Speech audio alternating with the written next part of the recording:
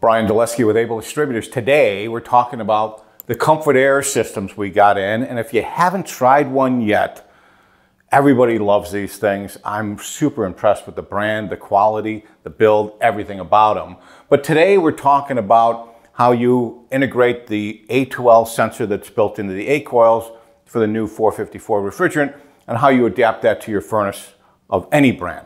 So Comfort-Aire, the A2L sensor, Able Distributors, our part number on this, and what we're talking about here is, I call it an interface board. It could be called a mitigation board. It's part of the RLDS, refrigerant leak detection system. This is what we're talking about today. So the sensor comes factory installed inside the cased A coil. I'm going to get you clearer pictures in a minute and what that looks like and what the sensor looks like and where it's mounted. But that comes factory installed. You're going to need this so that sensor can effectively talk to the furnace and the thermostat, and we can redirect power if there's a leak detected. That's what these boxes are all about. So again, our part number is C55-A coil kit. Pretty simple. Every single time you use a Comfort-Aire cased 454 coil with a sensor in it, you're going to use one of these no matter what. So when? Always. Sensor is factory installed from the factory. We're gonna get into that. When we get into the wiring, you're gonna see that it's labeled very, very easily. Now, if you've done a Bosch interface board, it's identical. It wires the same. It's basically the same piece of equipment. It's got two outdoor unit. You're gonna see that it's got more choices here than you may need for a conventional AC. Cap off what you don't use. Trim it back, put a wire nut on it, tape it, cap it off so we know that we're not going to get into problems later down the road. It's always a good idea. Then you've got to the thermostat, and again, there you have nice color coding and the designated letter coding too, so you know what to wire. And again, you've got plenty of wires here because I don't know if you're going a two-stage stat, single, two-stage AC, whatever it is, cap off whatever you don't use. And then the bottom one is to the furnace. So this will go with low voltage wires. You'll wire nut it here and connect it to your board. So this literally goes in between everything. The sensor will plug into this. The thermostat wires into this. The furnace wires into this. The outdoor unit wires into this. And this is kind of the brainchild that's going to keep everything working really, really nice. It comes in the box with really, really nice instructions.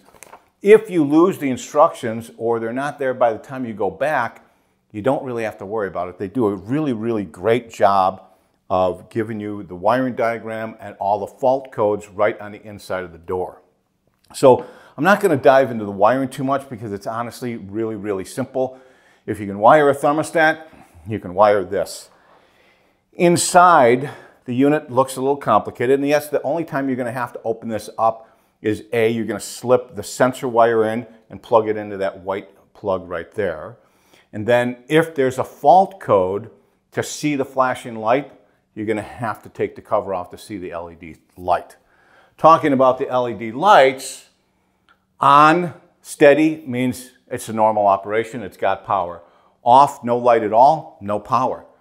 One flash, a communication error. That could be the sensor's not plugged in all the way on this end. Maybe it came apart on the other end. Two flash means it detected a leak. You've got a leak in that coil. Someplace in that plenum, it's picking up refrigerant. A three flash just means there's an error in that thing reading the sensor. Again, I would check all your connections, all the wired connections, just to make sure everything's good and tight. Nobody bumped into anything, separated anything like that. Four flash is end of the life of the sensor. Now, I talked to a lot of manufacturers. Most agree these sensors should last about 15 years. So we're good there. And the way this thing lays out and the way it wires, again, this can be a little frightening. But once you mounted this and you just do it one at a time, take your outdoor, your Y and C, go to here, cap off everything else, zip tie it up nice and neat, you're done with that. Go to the thermostat. Normal thermostat wiring, nothing here is weird. Wire nut it, zip tie it up nice and neat, you're done with that. And then you bring this down to the board on your furnace, no matter what furnace it is, whether it's an 80, 90, 96, Lennox, Carrier, whatever brand you've got. Hopefully it's a Comfort-Aire. And you're done. This will do the rest. Let's get into what the sensor actually looks like in the case coil, what the case coil looks like. Let's get into the next part now. All right, we're back at it. You can see the Comfort-Aire case coil is built really, really well. You can see the sensor wire comes out right there. It's got a nice grommet. It's got grommets on both the liquid line and suction line. The holes for the multi-position drain pan, everything's really, really tight. It's an extremely well-built piece of equipment. This is a piston style coil, so it's going to come with an assortment of pistons for you. And you can tell, once we look inside, this is where the sensor is mounted, and the wires are just zip tied, ran up and out. You've got grommets again on your liquid and suction line. You can see the drain pan is good for upflow, downflow, horizontal right.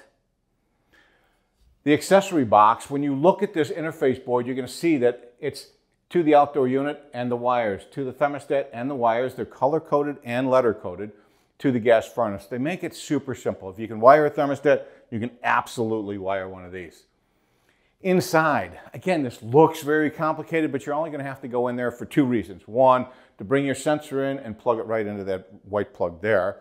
And number two, to read the diagnostic lights if there's an issue. So the nice thing about this is if you lose the instructions, they're not there when you go back for any reason, it's all inside the lid of that accessory box, of that mitigation board. So you've got the complete wire diagram, what everything does. You've got the status for the LEDs. You've got another identification for what wire does what. So they're really, really complete in the way they do this. This Comfort-Aire line, I'm telling you, it's impressing the daylights out of me. I think it's going to be here for a long, long, long time. Brian Dulesky, Able Distributors, thanks.